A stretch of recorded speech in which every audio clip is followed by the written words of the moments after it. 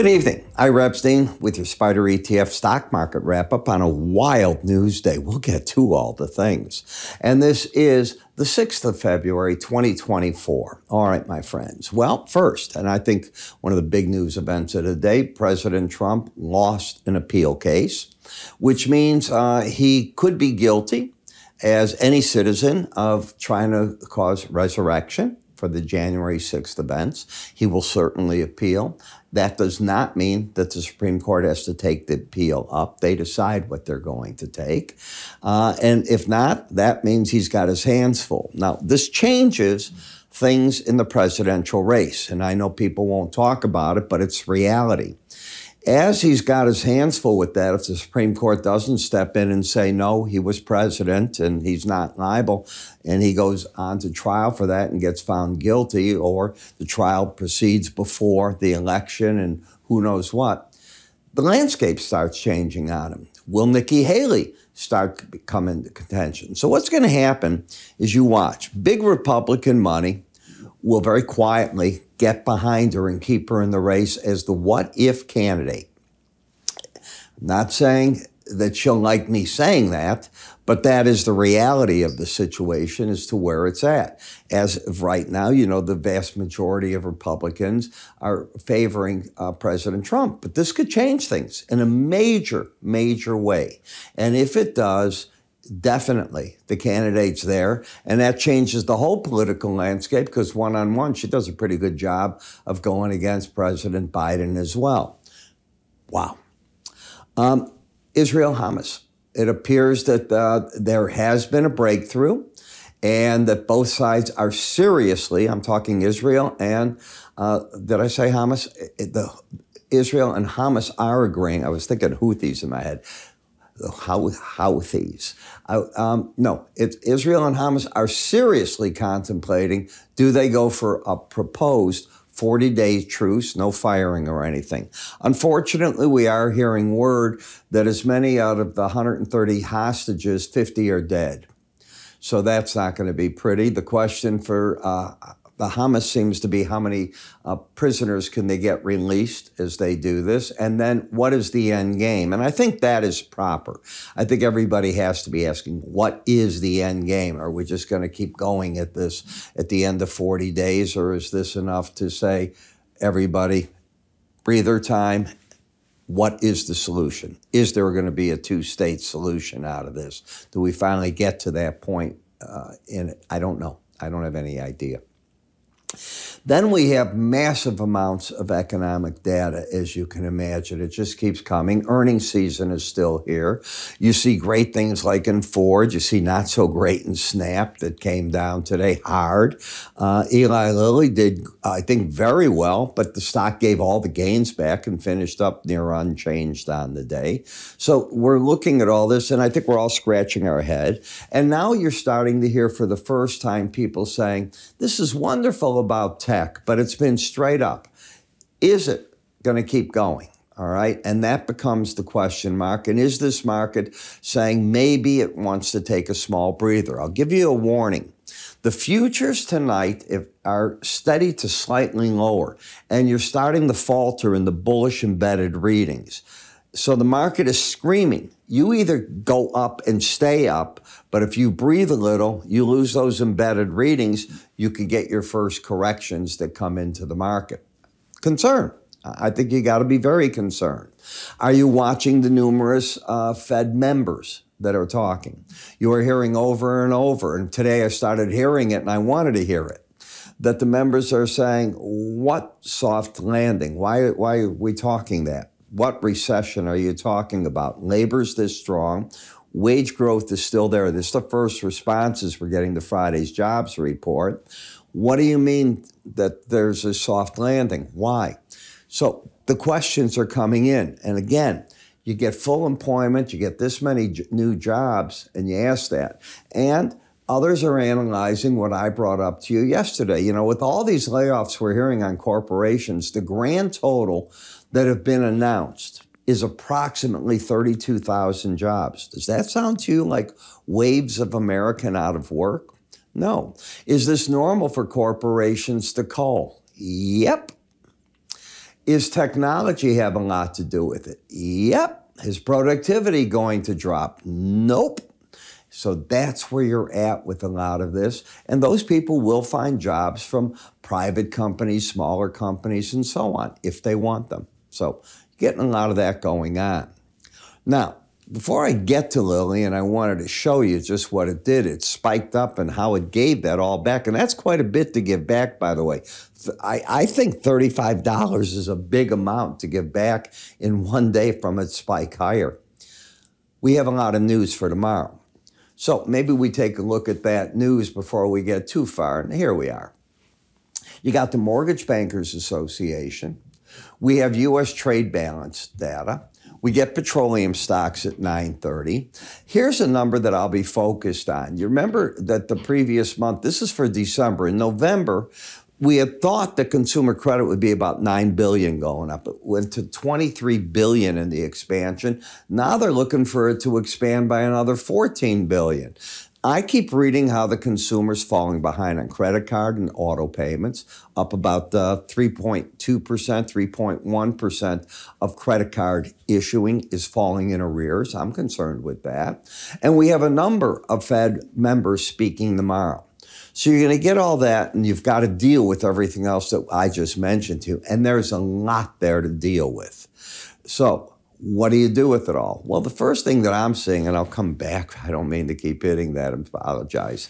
The first thing I'm looking at is the market getting to the point where it needs to correct a little bit here? And I'm not a top picker. If you know anything about my charting and you watch me, you know better than that. But I'm watching certain things. I was bothered today by Lilly. Great news. The products are doing great. They've got so much in the channel here, the new liver drug, everything coming out, and it just came back there. This market acts like it wants to fill the gap that it left just the other day. So I'd be watching that. That's a weekly chart. On the daily chart, let me make sure that's weekly. I say weekly, but that's daily. It didn't seem right to me. I've got two daily charts here, and I apologize for that. One says weekly. Is the market going to fill the gap? I still think so. No surprise to me whatsoever there if that happens now. Is the chart bullish? Oh, yes.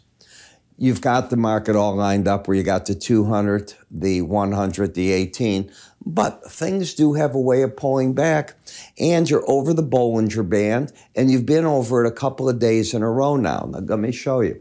You're over the band.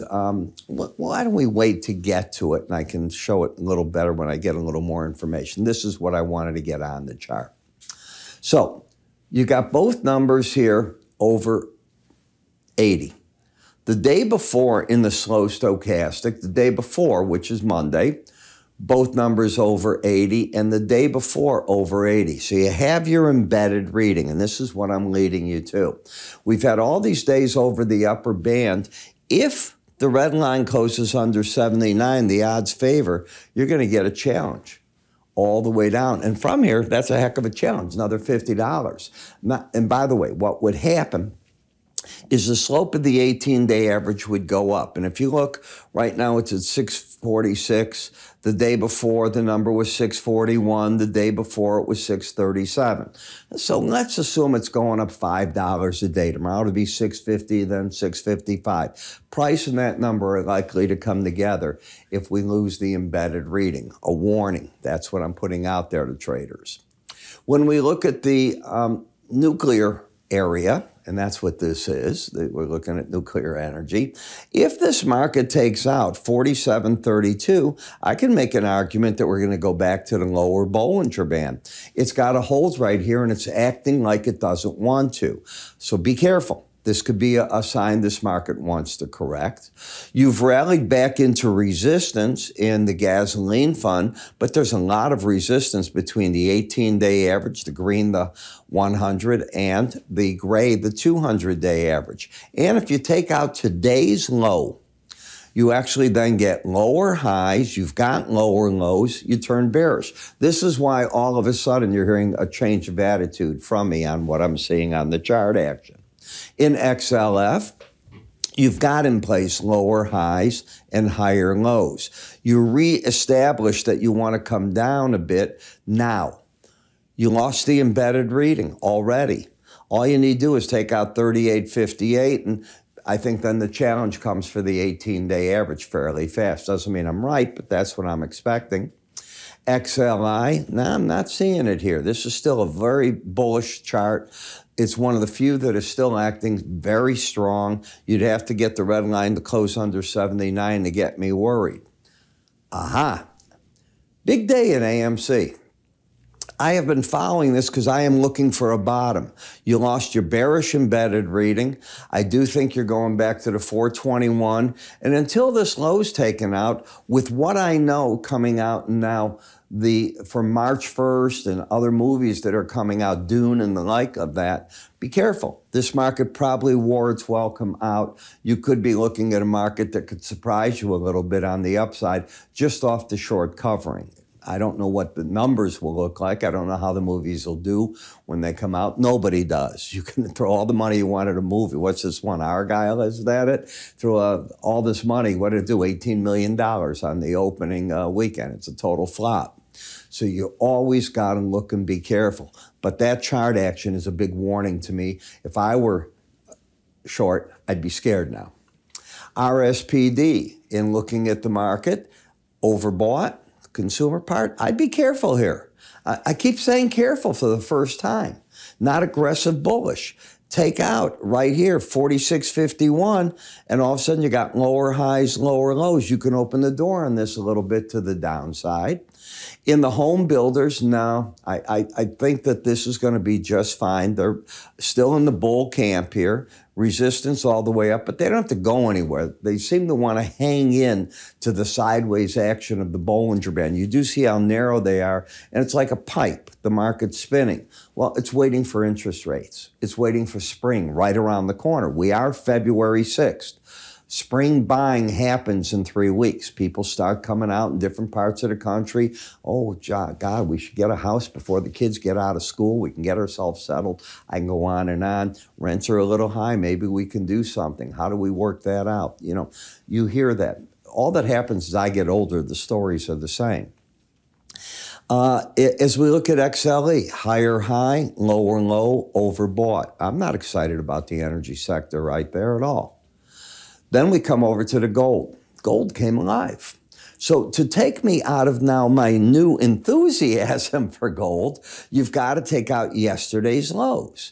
And that low would be on this market right here at 186.70. If that came out, then I'd say, okay, I'm a little early. The market's not going anywhere. If it decides to move higher from here, well, the 190.05, the upper Bollinger Band, is a possibility, and the trend is up. The bias is what? Up. And the market had been pointing down. It looks like momentum's trying to turn and at least go flat. I can't say the same thing yet about silver.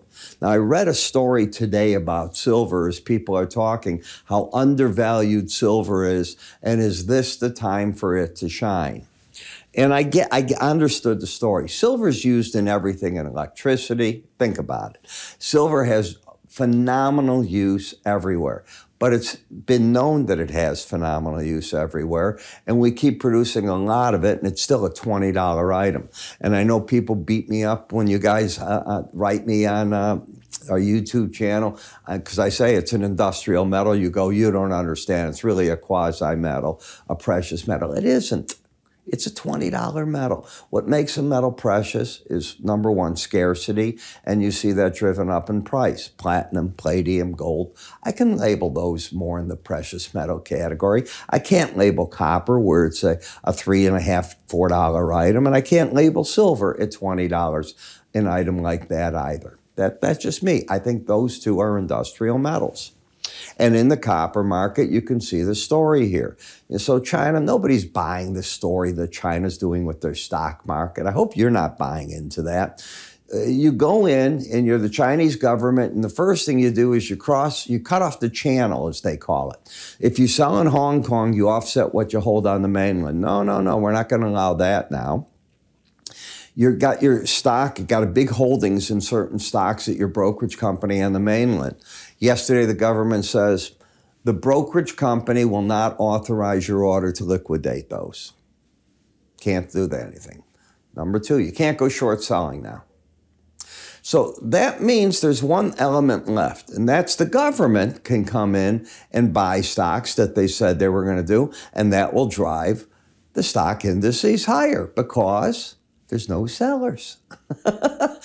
And then President Xi comes out and goes, look at how our reforms are starting to grab hold. The stock market's realizing what's going on, and we're going up. This is not fiction. This is today what is going on. I don't mean yesterday or the day before. I mean today. This is what is going on. And the Chinese people realize it. They're probably fed up with it to a degree, but hey, if you're in China, that's the game that you have. So is the market going to try to find support here? It could, but it doesn't have a story just yet. That's the problem. BND, well, that jobs report, we're still trying to grasp air from the jobs report on Friday. And it's the first bounce in the market since we had the report. The dollar, nah, you don't buy Bollinger Bands. At least that's what I teach. You could buy them, but I think you got a resistance point. You're getting into overbought territory here and oversold in this. So what do you do right now? Well, I think you get nervous. That's the first thing. I think this rally, as I said, I'm watching the futures. They cannot afford, from my perspective, does not mean I'm right, by the way. From my perspective, they cannot afford to be down tomorrow. If they are, I think you get a bigger correction than you think. I wish I could tell you that it's more than technical. It isn't. I don't see anything wrong with the economy. But after these many weeks up, things just happen to fall that way. And I'm on top of it, looking at it in a big manner. Another thing I'm on top of is trying to give you things you could use in your trading. This page slides down. There's quite a bit here. At the top of it, if you move your mouse, you'll see an icon. Click on it. All you do is click on the blue areas of any of the offerings we have. We mail them right to you. Now, I'll do my best very shortly to start doing some special reports. I'm still recording my charting course. My son came in. He's been out of town for a year and a half, nearly 2 years. And I was going to finish the course up right now, but I'd rather spend some time with him. I'll get to the course. I recorded today, so I'm back into the swing of it, and he's going out for a few days, so I'll be able to really catch up as he goes visit some friends in the Midwest. But nice to see family when you haven't seen him, and he lives in the middle of California. It's 12 hours from Chicago to go see him. So it's hard for me to do that. So I hope you appreciate that. For those of you that want that new course. I'm Ira. You have yourself a great day. IraEpstein.com. Free offers. Move your cursor there. I'll see you tomorrow.